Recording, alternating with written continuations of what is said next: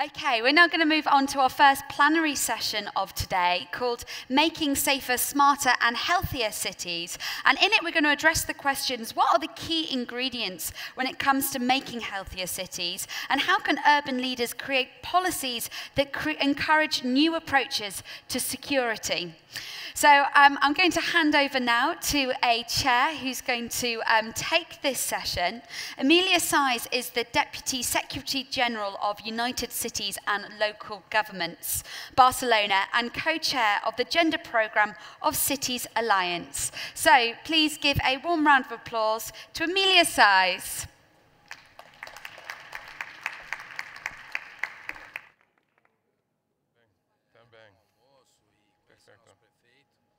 Good morning. Make a sign if you can. Oh, I can hear myself now. Hello. I am very, very pleased to be with you today. Good morning, everybody. Very impressive audience. I've got a wonderful panel for what is a very complex session. As you have heard from the title, we're going to try to cover many things in this session. And allow me to just introduce to you a couple of concepts that you will hear then later on from the speakers. My panel is composed of cities from 3 continents, Toronto, yes, Lyon, and Surabaya. And then we've got friends of cities, 2 key partners of cities around the world, General Electric and Huawei. So we are going to be talking about the challenges that cities face, but we're also going to be talking about the partnerships that we need to address some of the challenges that we have. Allow me to share with you the very special moment that cities are going through in the international arena. I work with United Cities and Local Governments. We are the biggest global organization of cities, local and regional authorities. We work around the world, and we have something like 260,000 members, okay? And we have been working at this for 100 years. Toronto and Lyon and Surabaya are key members and founding members of United Cities and Local Governments. For the last decades, we have felt like the international community has discovered cities. Finally, they are understanding how important cities are, how important local government is for development. And this is a very good feeling, because finally we feel like our opinions matter for the international agenda. But sometimes we feel also that people are paying attention, and maybe not for the right reasons. I mean, sometimes we feel as global network that national government come to us when they haven't been able to solve a problem themselves. And so usually it's very late, and there are many challenges. We also feel that sometimes you've got the private sector that wants to give us solutions that might not be so adapted to what we want to do with the citizens. And that sometimes our problems are perceived only as technical problems, when in fact challenges that cities face are much more complex than just technical solutions. And I think that part of the debate is especially important now, here, in this type of Congress, because this Congress is not only a Congress of cities. By the way, we are thrilled to be a key partner of this Congress and to have so many of our members attending this edition. But this Congress is also about talking, well, what does IT, new technologies, mean to us, means to local governments? And how do we make sure that those new technologies are used to the advantage of the commons, of that public goods that we all share in a city? And this is why I'm also so happy that we have this combination of panelists, because I am sure that the city representatives will share with you their challenges from the perspectives of the community needs, and you will also hear from the private sector with good intentions and great ideas how they think we can partner. So without further ado, I'm going to just give the floor to the first speaker. We're going to have a first round of presentation and then an interactive session among the panelists. And then we are going to invite you to use the application to ask the questions that you would like to ask. So you need to connect to Wi-Fi, download the application, find the session, and then post your question. And hopefully, I will see it in my screen, and I will pick one or two of them. OK? Does that work? Make a sign, because this is such a cold room. Are you happy with this format? Yes. OK. So there we go. Toronto. Right, Please, thank you very much. Can you introduce to us what your main challenges are in this context that we just described? Absolutely, and thank you for that opportunity. Good morning, ladies and gentlemen. My name is Rob Meikle, CIO of the City of Toronto. Distinct honor and privilege to be here. A little context, the City of Toronto is the largest city in Canada, fourth largest in North America, with 2.8 million people, over 140 ethnic backgrounds and languages that are spoken, very diverse city. The exciting thing about Toronto is we rank literally in the top 10 in nearly every global city index, from livability, opportunity, health, and safety. Actually, most recently in the 2017 Grosvenor Resiliency Report, Toronto was ranked #1 out of 50 in terms of cities that are most resilient. I present that to you to share that at the same time, the McKinsey Global Institute report shares that the top 600 cities in the world are responsible for 60% plus of the GDP worldwide. And even though we're a large city, #1 in Canada, 4th in North America, we cannot get complacent.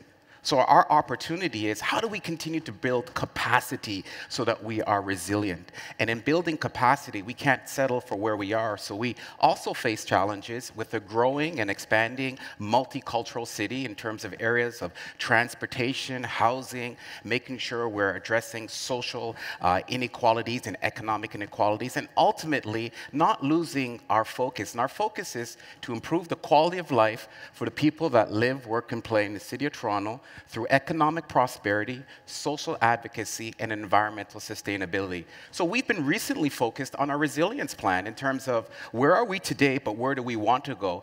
And our resilience is really twofold in 21st century approach to resiliency. There's the acute shocks that hit our system. A couple of years ago, we had a major ice storm that really tested at our system. There's things that are being introduced as we talk about things like smart cities, technology that's all over the city. So we've got to prepare ourselves for potential cybersecurity attacks. So we've got to prepare for acute, but also keeping our eye on chronic in terms of looking and making sure we're closing the social divide, making sure that we're not creating a digital divide. So in all of our aspects of looking at driving smart city solutions through technology and data, making sure we're closing that social divide.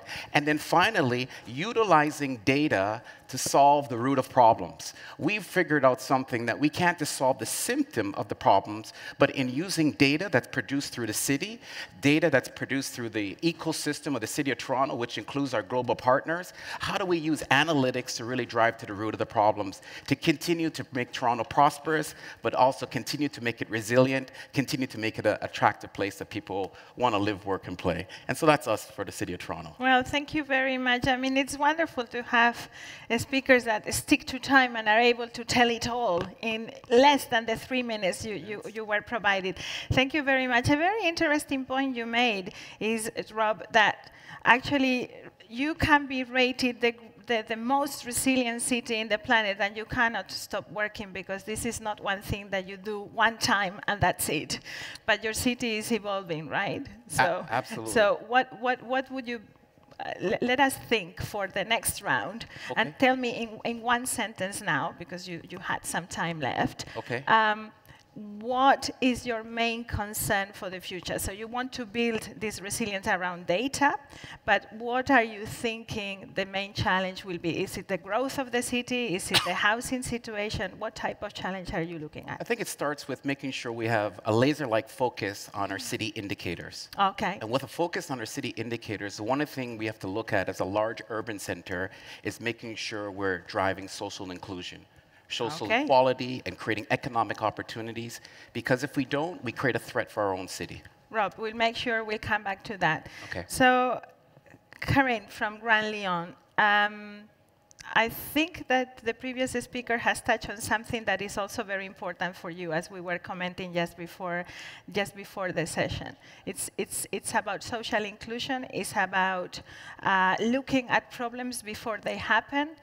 What else is Lyon trying to do as Grand Lyon, but also as City of Lyon? Because it's two administrations that you are representing here. Yeah, that's correct. I'm both Deputy Mayor for the City of Lyon and also Vice President for the Métropole of Lyon. So we try to make things more simpler than it used to be in France. So I'm very happy to be here, and I have to say that that's my 4th time, and I'm especially happy to see that for this plenary session, we are half of the group that with a political view, which I think is much better than in the past, because we used to have in such debate and discussion regarding smart city the point of view of public stakeholders and company, which is great, but it's certainly not enough if we consider the challenge that we have in front of us, which is, I think we're all in agreement to say that what is next for us is a world of cities.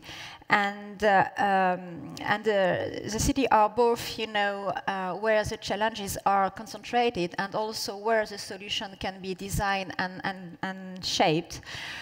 We also see that this smart city movement has rated technology as a top-mind solution for a city transformation and as a key driver to build a desirable city. But what a smart city is first is a city. And when you say that, that means that you need first to have a global vision and a global approach, even if today we have to take into consideration what the new perspectives are thanks to technology. But beyond all that, a city is made of population, is made of cultures. A city is first, made by people, and it's our main concern as a city. The second thing is that when you see this wave of new technology that are just incredible, because we are experiencing an incredible period of transformation with large horizon, that's great, but this led to standardization. And I think that what is, the main concern for a city, and that's our case in Lyon, is to create something unique, a lifestyle that is honed, and to leverage the city transformation, the urban transformation, to generate innovation, because that's a crucial thing, to generate innovation. And this innovation is not just a topic for, again, research or company. It's something that we need to make it happen together. So regarding the smart city question and what is at stake, I think that first we need to play the political dimension as a first thing, just because a city is a very complex ecosystem. You have to deal every day with paradox.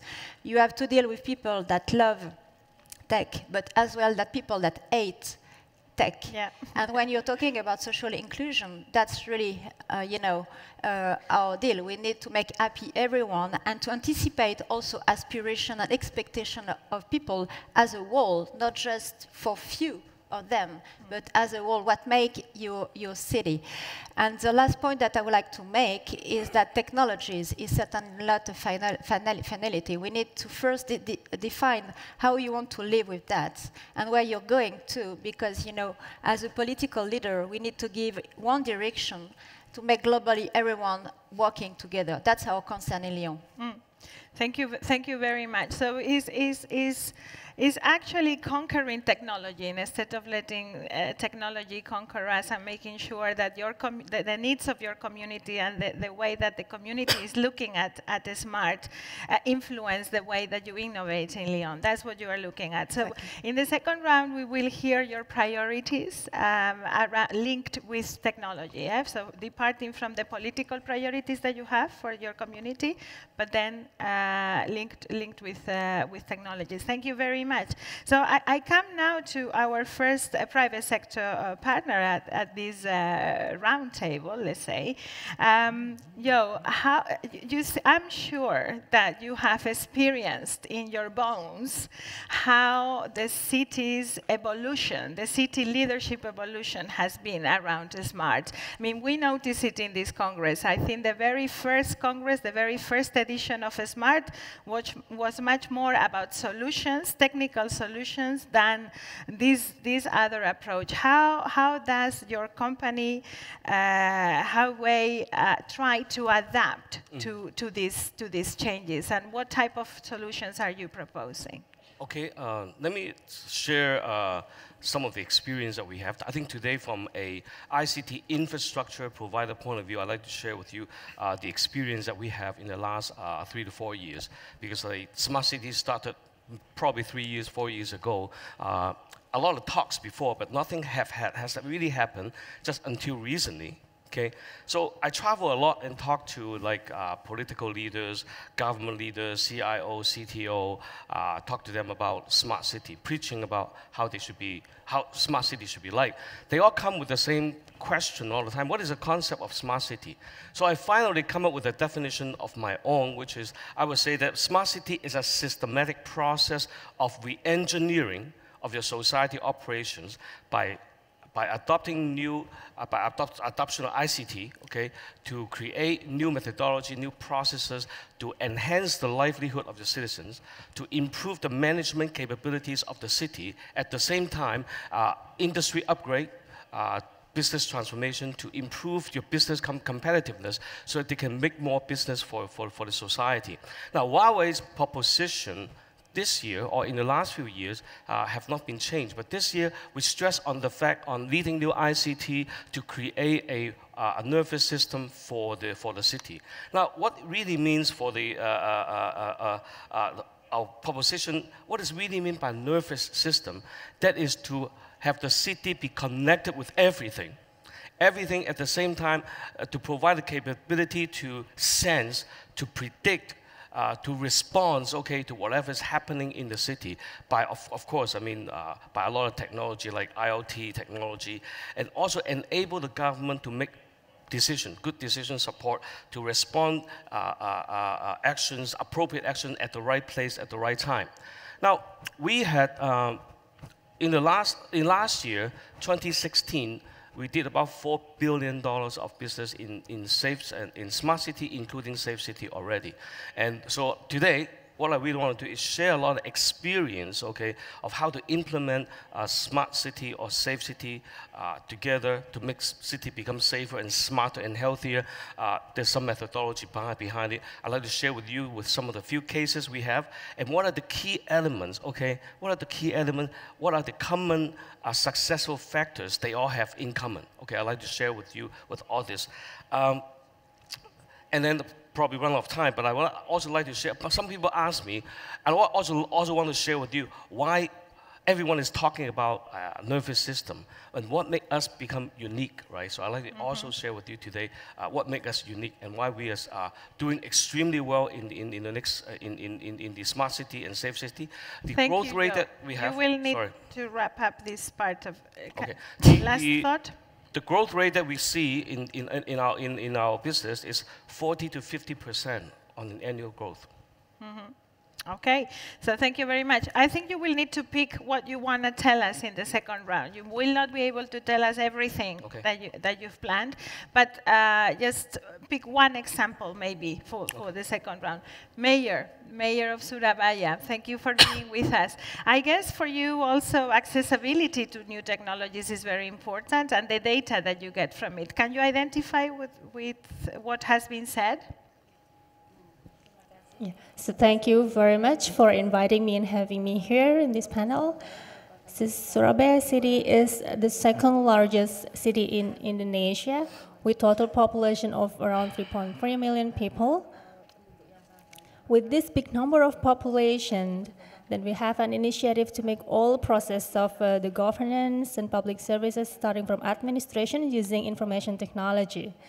So starting from the management and operational works of the city government, also for the licensings, for education services, the health services, also for the city security, and many other things, including the waste management, even including transportation management, also for the security or using information technology. And because we're using this IT, we can enjoy a great number of saving, around 20 to 25% of our annual budget. And also because of that, we have more transparent and more accountable government services, because our public can also see things transparently. Also for the education service, for example, the teachers can also have a direct contact with parents through the system. Also in health services, we have the IT system to help with the registrations, including the medical records of the patients, all using technology. Including for the city security and traffic management. So we have installed cameras all over the city.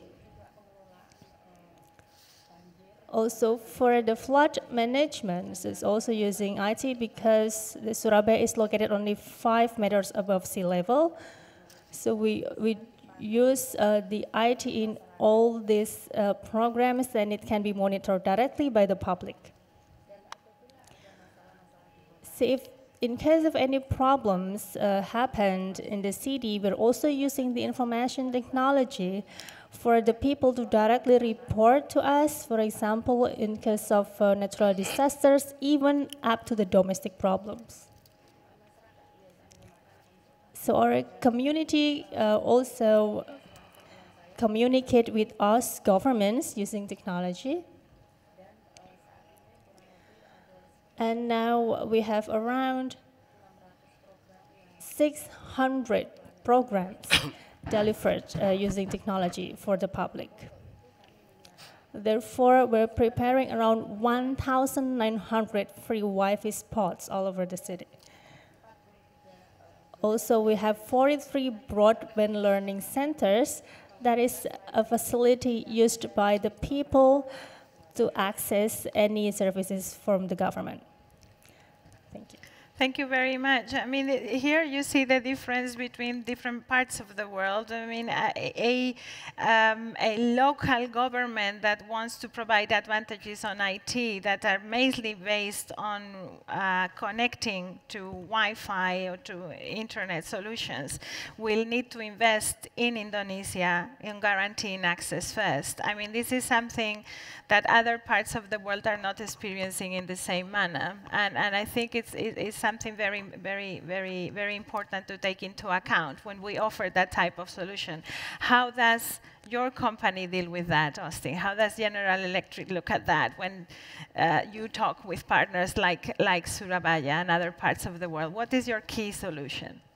Absolutely. Thank you very much for being here. I'm Austin Ashe, the General Manager of GE's Smart City business. And we see a really, really exciting, interesting opportunity for smart cities unlike we've seen in the past 10 years. And it's really about harnessing the power of IoT. Things are getting connected, right? Our personal devices are all connected. We're starting to see our cars getting connected. All the equipment around the world is getting connected. And cities are getting connected in a big way, much like the mayor was saying, through Wi-Fi and other technologies.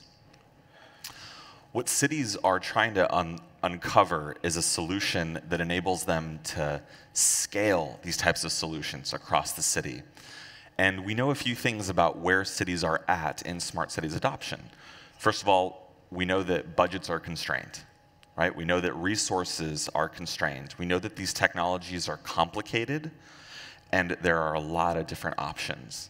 And so what General Electric is trying to do is build a platform, an IoT platform that allows the city to very cost-effectively scale a nervous system across the city by enabling open data to be available to both city operators and as well as the broader community.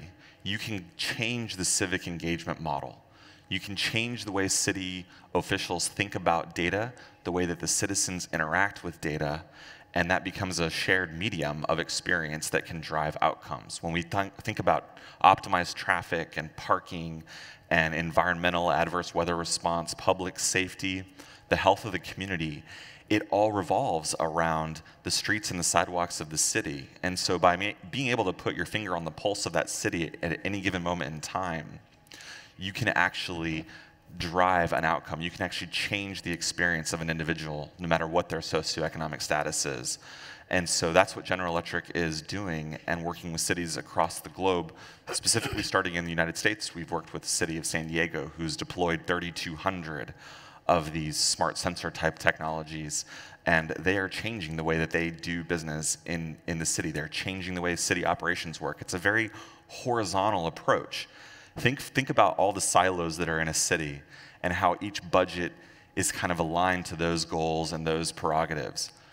And then think about what would happen if there was a shared resource that all of those departments could leverage at one moment in time. How much money could that save the city? How much faster could that help them enable new technologies and new services, new citizen outcomes? And that's what we're enabling in San Diego and also in the city of Atlanta.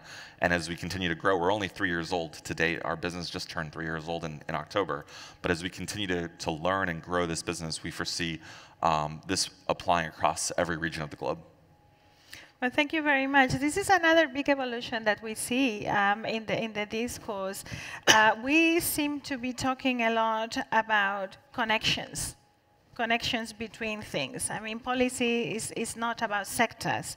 And yet, most of the way we do policy, also internationally, the international agendas are very sectoralized and very much seen in silos. If you look at the Sustainable Development Goals, well, you have 17 goals, and there are many links between them, but it's still quite a lot of silos. So how do we overcome that, actually? I mean, I see that our narrative is changing. I see that the solutions that we're looking at are changing a little bit. Do you think that addressing the use of data in a different way is going to be something that can help you to address this kind of connections between the different silos? And also, I would like to know what would be your key concern now in terms of security and health for the city in relation to this? You think you can manage that? Yeah, you pack quite a bit in there. Yeah. Let me see if I can unpack it for you. You know, the reality is cities around the world are facing, they got to be globally competitive. Citizens and businesses are demanding service excellence. And as we heard earlier, a lot of governments, cities like ourselves, we're turning to creating digital government to realize operational efficiencies, drive service excellence, reduce costs, identify revenue opportunities. In approaching that sort of digital government perspective and thinking about a digital citizen, that creates an opportunity for us to rethink even democracy and how we engage with citizens, right? Instead of just people coming to a city hall and we're delivering information and services, we think about our citizens are now globally. I'm here in Barcelona. We have citizens all over the world that are still engaging with government. I think that's going to force us, that has forced us as a government to look at things differently. Instead of our service areas, we have to look at it from a citizen's perspective and a business perspective. And what that has done is fostered a different thinking. It's more user and citizen-centric, but it has also put some healthy pressure on disruption on regulation, legislation, and even policies and procedures. And in order for us to evolve and mature as a digital government, we got to really think about some of our existing legislations and regulation. One example for us where we had to embrace disruption was the whole ride-sharing economy. So the Uber X's of the world showed up in our city, very disruptive.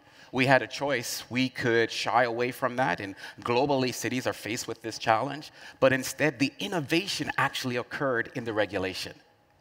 We had to look at regulation, legislation differently. We actually had to turn things literally upside down.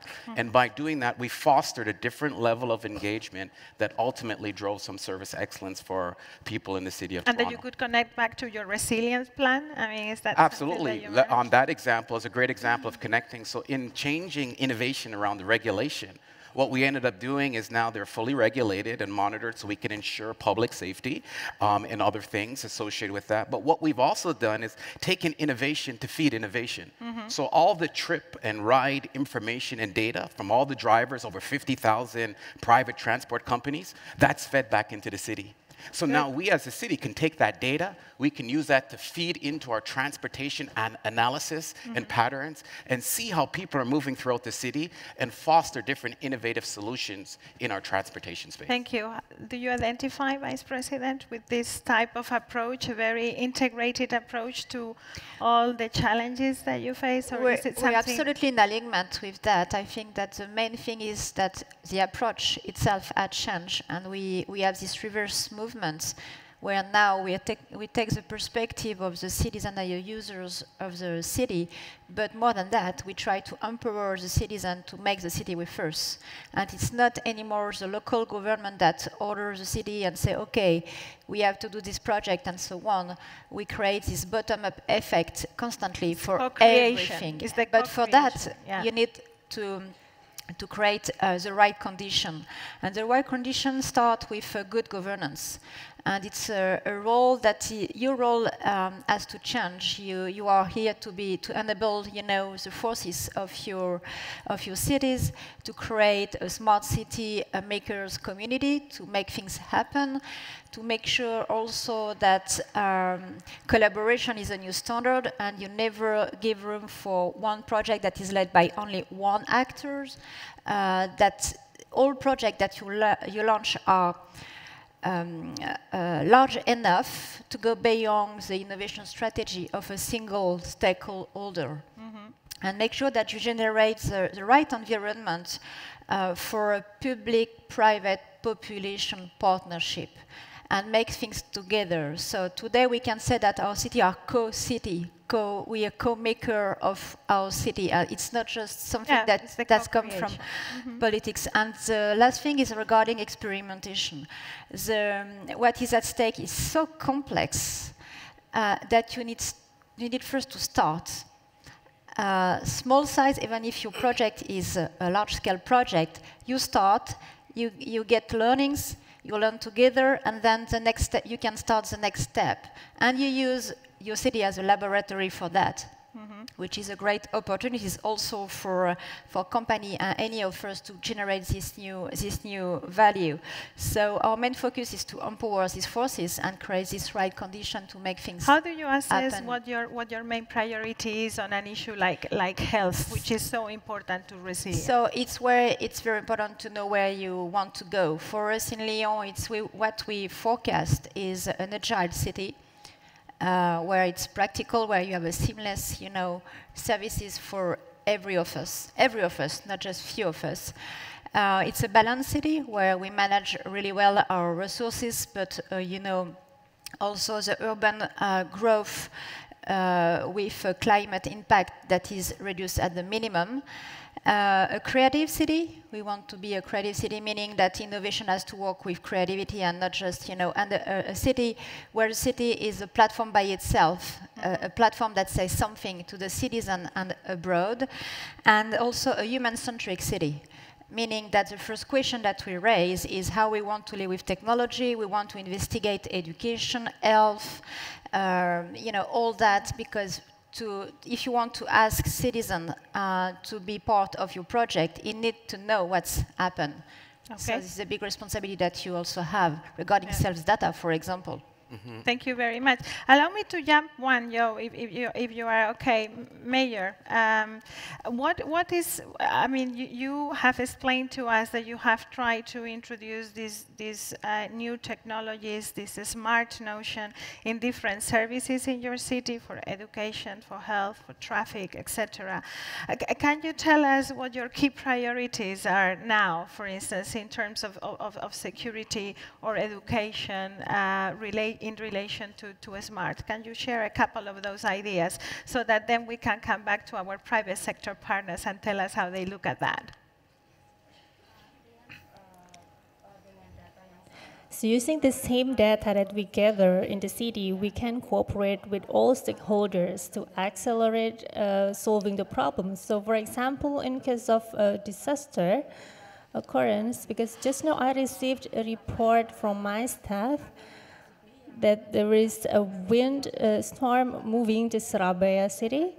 So these data is spread to the public, and then the people can directly anticipate with this occurrence.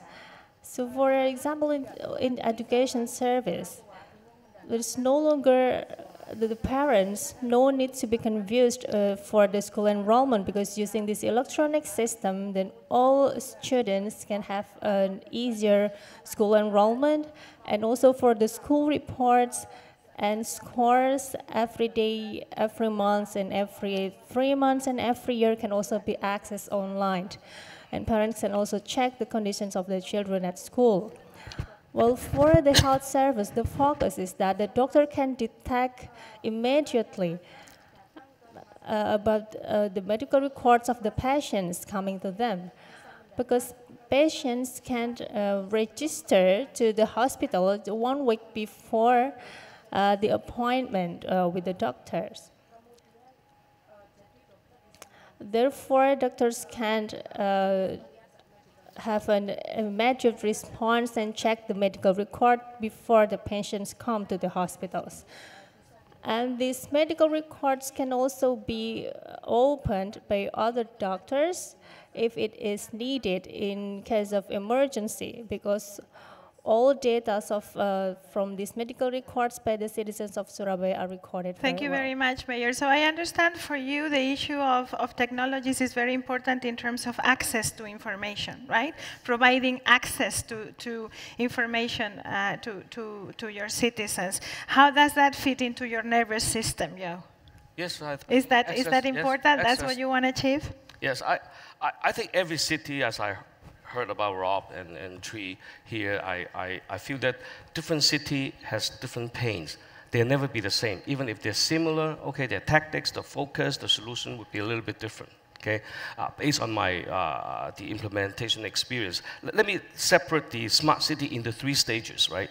The first stage I call it smart city 1.0, okay, which is like 3 or 4 or 5 years ago. Everyone is getting on the internet, and e-government concept is actually bringing into the ideas. As of today, many government already into the e-government already. Second stage is smart city 2.0, which is mobile application on the internet. As of today, everyone is using WhatsApp, WeChat, Line, and all these technology, right? The third, Smart City 3.0, which is where I think today we actually at this stage, is the concept of IoT, right? IoT concept, and managing the city through the sense, right? To know the well-being, what is happening inside the city. So I want to give an example of what we did. Should I? Got 1 minute. I got, okay, 1 minute. Yep. I came from a city called Longgang, which is like very small city, not a city, a district, with only 4.5 million people. Okay, 4.5 million people. We set up an IoT platform. We set up 1 cloud, 2 networks, and 3 platforms. Okay, to basically 3 platform is the big data platform, IOC, Intelligent Operations Center, and also the application platform.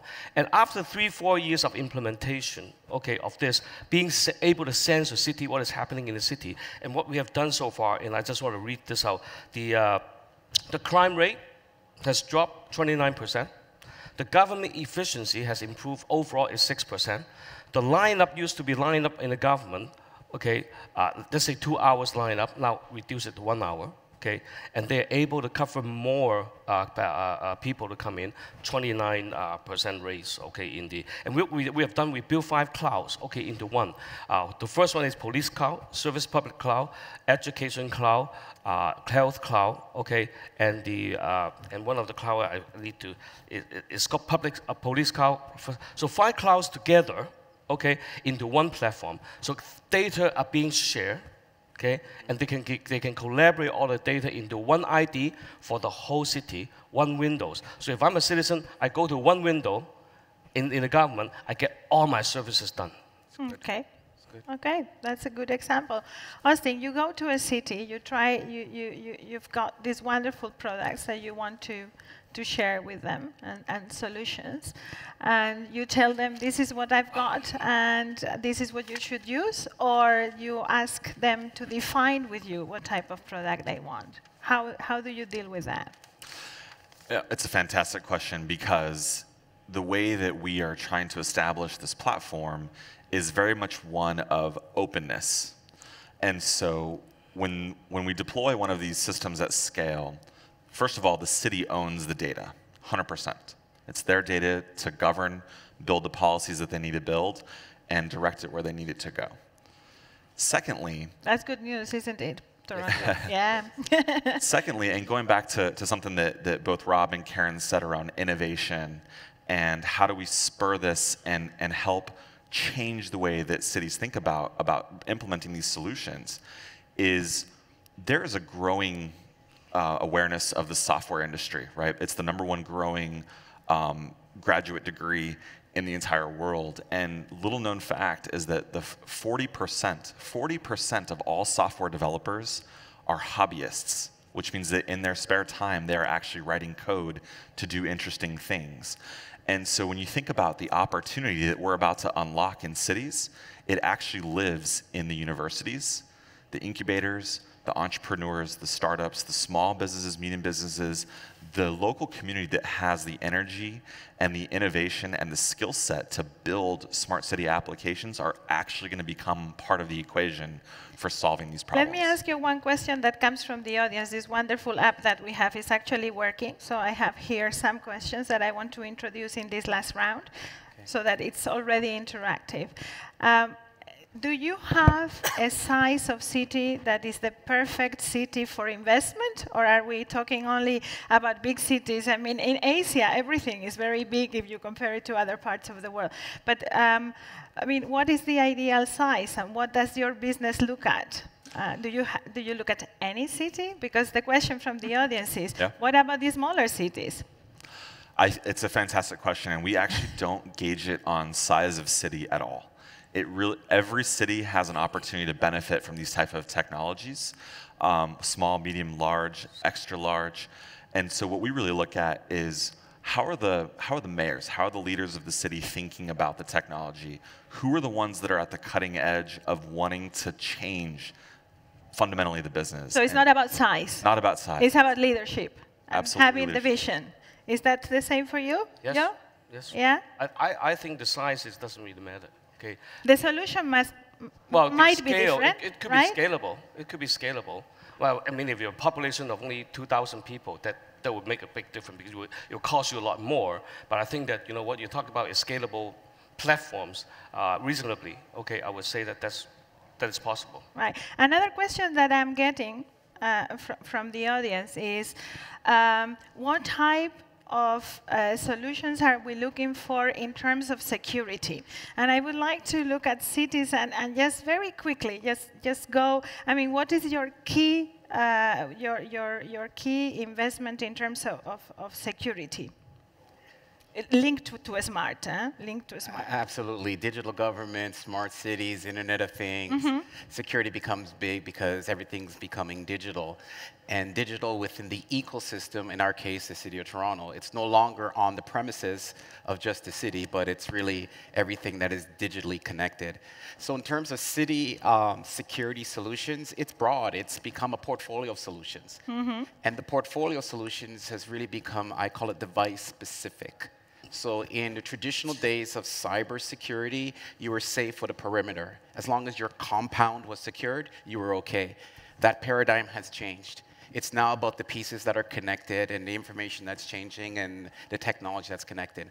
So what we're doing is we're doing it from a risk management perspective. All right. Segregating and organizing a technology footprint and architecture to make sure you create, I call it some safe zones, and applying the level of security that makes sense.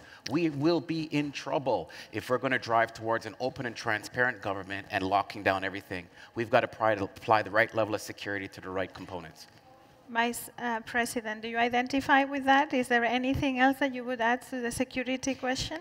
Yeah, in Lyon, we took a very specific position on cybersecurity regarding urban and industrial system. for two reasons. The first one is because we are the first industrial place in France, so we have, you know, a strong industrial features that give rooms to experiment, you know, how to protect that system. And secondly, we have a great range of local stakeholders that can help to create European clusters regarding that question. What is crazy on what we are experiencing today is that internet originally has never been, you know, shaped to be the foundation of cities or so big things. So it's an incredible, crucial question for every of us, company as well as SME, startup, research, and city, to solve that question for the future. So we're fully engaged in providing a great contribution on that question. Okay.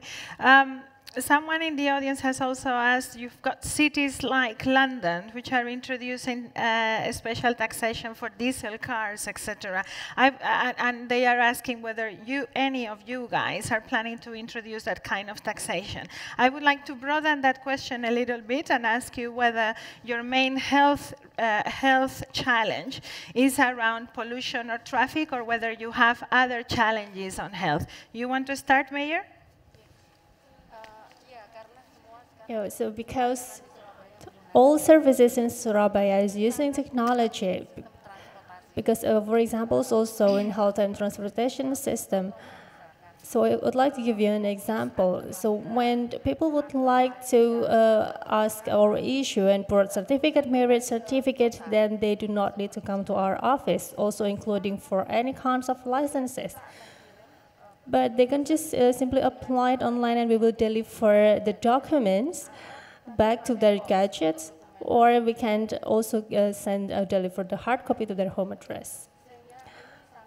Therefore, it significantly reduced the problem in the traffic congestions in the city with the big number of population, 3.3 million people with the economic growth around 7.8%. But in fact, we can reduce significantly for the traffic problem in the city. Mm-hmm. Thank you very much. Traffic mobility remains a very big challenge. Another question that I have gotten from the audience is, it was addressed to Rob and Karine on how many consultants do you work with, or private companies do you work with? I mean, is it many more than the percentage of things that you try to do on your own? And I would like you to quickly address that. So whether you are trying to mainly solve that in the local administration, or whether you are seeking support. And then I would like to ask our two private partners whether they work exclusively with cities, or whether they go into cities working with other companies. Okay, so Rob, just to start, just give us a percentage, or try to approach this briefly. Yeah, I'll hit it in 30 seconds. I think it shows a lot that even at this conference, we have a delegation from the Toronto Region Board of Trade, and our Chair of Economic Development, Councillor Meikle Thompson, is here today. So he's fostered and catalyzed partnerships. Right. We can't possibly, we don't have the economic budget to try and do it on our own. So through partners that are actually here participating in the Smart Cities Expo and collaborating with the city, that we're able to think big and drive innovation. Okay, it's about the governance issue, right? It's not about one single part of the city doing this. So we have a smart city roadmap that cover more than 100 experimentation, not just, services as a hand. Experimentation. They're all based on the consortium of stakeholders with multiple quality. I mean, big companies, startup, SME, and so on. That cover more than 400 partners that are engaged in this 100 project in total. And I will say that 90% of this project are funded with private investment, including international investment. Why? Because we generate value. All right. But I mean, there is a part of governance which is very important to keep with the public sector. Yeah. That's the idea. And in addition to that, we make sure that we give the room for diverse communities to regroup themselves. Because when you want to activate the voice of citizens, it's much easier to make it happen based on community with single interest and, you know, with a big mass of citizens. Okay. Can I insert one quick point in that? I think you triggered something there. To build on that, Toronto's a very diverse city and drives diversity as our strength. So we've actually modified some of our procurement policies to have what we call social procurement, so that we can drive more diversity and inclusion with those many partners that we work with. This is the changes in regulation that you were heading towards. There was a question about that. So you go into a city and you want to work alone with that city, or mission impossible? How does that look? What do you mean by mission impossible? I mean, I think the most obstacle the city are facing today is budget. I mean, the budget and visionary, like how are they going to do it? So from my perspective, I look at a city, there's no company in the world today that can do smart city on its own. Okay, that's why that's the answer then. Yeah? We have to create a platform to host other platform, okay, the same as yours, okay? At the same time, we have to create an ecosystem that with different partners, okay? Now, that's where the public, okay, can come in. The places that I work with is the funding is the most important part, where the money is coming from, right? I mean, the funding part is the first one I call PPP, okay, which is adopted by many countries. There's another model called leasing model, okay? The leasing model is you invest and then you lease it back to the government, okay? Another one is like managed services model. The most important part here is that you have to have a budget and also a commercial model that can sustain, and then that's where the partners can come in to help. Okay, where the private sector. So you have to have a broader picture, and then you start working with the different partners. How do you approach that, Austin? Yeah, I would echo what Joe said. Companies like Huawei and GE, we're big, we can do a lot of things, but we can't do everything. And so it's really important that we establish an ecosystem of partners to help us build these solutions out, specifically software partners, because that's the future. Having an ability to enable a city to have a customized app store, just like you have on your mobile device, where you can go and get public safety apps or traffic, parking, environmental applications, is absolutely critical to the speed and scalability. And so not only not only can companies not do it all on their own, they're actually doing the cities a disservice by trying to take it on their own. And I think it also misses the point of unlocking the innovation that can come from the local community to actually build those solutions. Have you ever worked on a solution? This is another question that comes from the audience. Have you ever worked on a solution that you then found citizens didn't really want to use? And I wanted to ask the mayor of Surabaya whether you are concerned that some of the services that you are offering through these platforms are services that not everybody can use because they cannot access them. So a little bit of a term. But the question was, how do you convince citizens to use a service? When I read the question, I thought, isn't that a problem? If you need to convince people to use a service, then you might be providing the wrong service. There's something wrong there. But have you faced something like that, Austin? So a first reaction and then the mayor. And look at this thing. It says 9 minutes, so we need to wrap up. 1 minute. So one of the wonderful things that we've done over the past year is engage in these events called hackathons, where we bring local talent in with actual code, actual sensor technologies, and they build apps right there on the spot. Within 2 days, they drink a lot of Red Bull and eat a lot of brownies and cookies, and they just code all night for 2 days, and they build an application with one use case that helps solve a challenge for a city. And the city officials come in after 2 days, and they judge the applications, and they'll take one, and they'll go test it.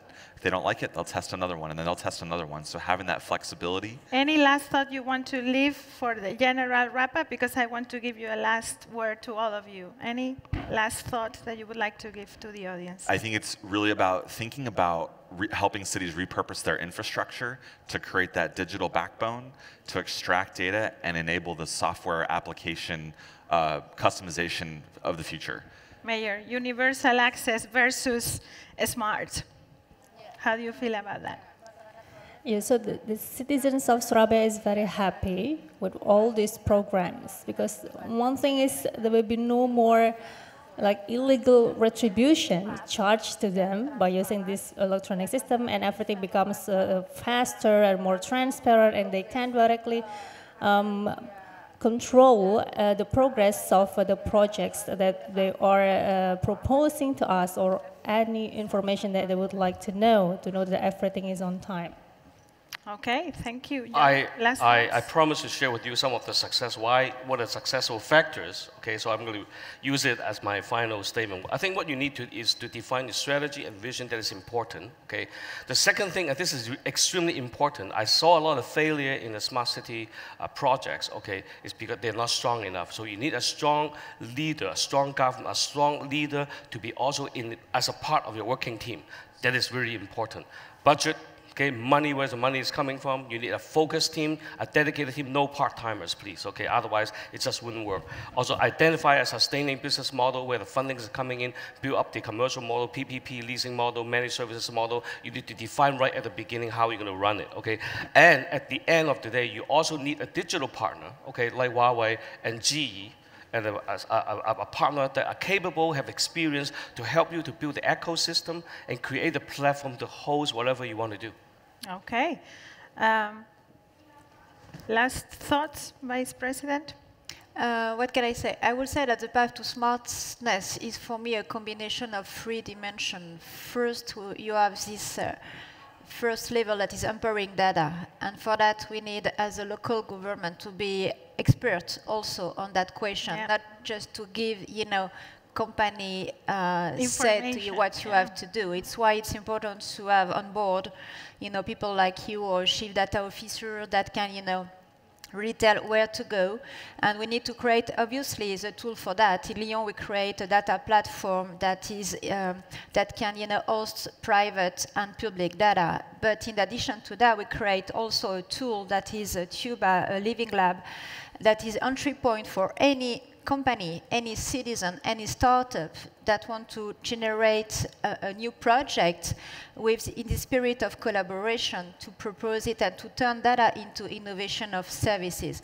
In addition to that, you have this collaborative approach that is a fundamental layer. Make sure that you have on board all you need, all this creative force that can make your city better and smarter.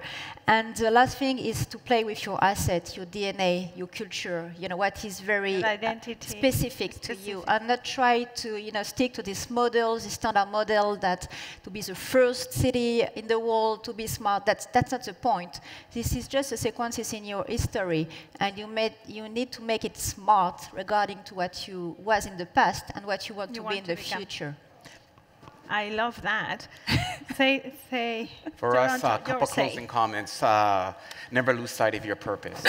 As our city, our purpose is to improve the quality of life for people that live, work, and play in the city of Toronto through economic prosperity, environmental sustainability, and social advocacy. Number 2, leadership is key. We've seen an example of a change of leadership even from an elected official perspective. Having strong leadership that doesn't lose sight of the purpose, that can drive out measurable results is really critical. And again, I can't emphasize the importance of that in having leadership participate in things like this. Number 3, with the size of Toronto and the proliferation, we just look at this expo, there's so many solutions out there. Don't get lost in the technology, focus on outcomes. Take an approach that is based on measurable return on investment. Not all of it has to be quantified by dollars, but it may be driving service excellence. But if you don't take that focus, you will get lost in the options and actually lose sight of your purpose. Thank you very much. Well, it has been a great pleasure for me to facilitate this session. We live in a very unique moment for humanity where most of us are living in urban centers, where the connections between urban and rural are very vague now. There is a continuation, so the rural-urban divide is a dichotomy that we probably shouldn't be working with anymore, where we have global agendas which are for the first time universal. They are not development agendas for the global north or for the global south, but they are shared agendas, and the Paris Agreement and the Sustainable Development Goals is one of them. We are convinced in networks like ours, United Cities and local governments with 100 years of history, that there is no single authority that can deal with problems alone, that there is no single stakeholder that can address that, and this panel has emphasized this really.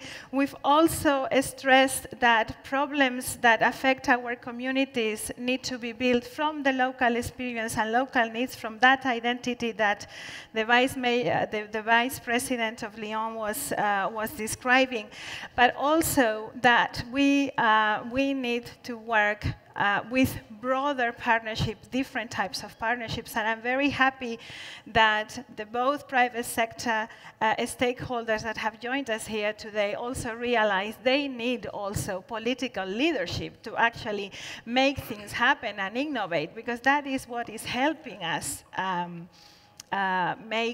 transform things. So we will need to work on our democracies in the way that people participate. We will need to work on the way that we are funding things. I mean, I think the financing of development is a very important issue that we need to look at, and I think multi-level governance and the relation between the different spheres of governments will be extremely important, also for the establishment of smart plans that are related to resilience.